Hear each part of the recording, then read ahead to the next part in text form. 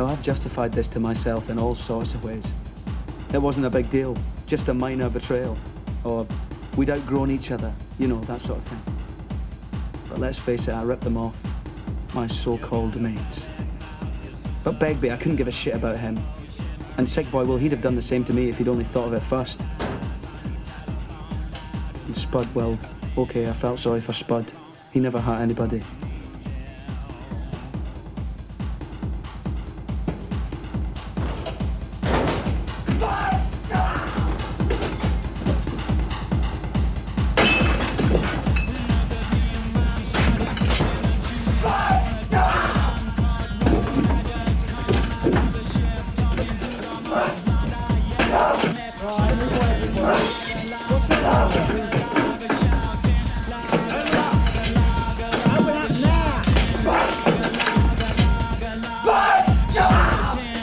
So why did I do it?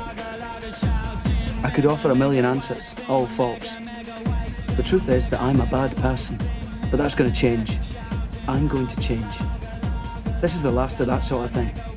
I'm cleaning up and I'm moving on, going straight and choosing life. I'm looking forward to it already. I'm going to be just like you. The job, the family, the fucking big television, the washing machine, the car, the compact disc and an electrical tin opener, good health, low cholesterol, dental insurance, mortgage, starter home, leisure wear, luggage, three-piece suite, DIY, game shows, junk food, children, walks in the park, 9 to 5, good at golf, washing the car, choice of sweaters, family Christmas, index pension, tax exemption, clearing the gutters, getting by, looking ahead, the day you die.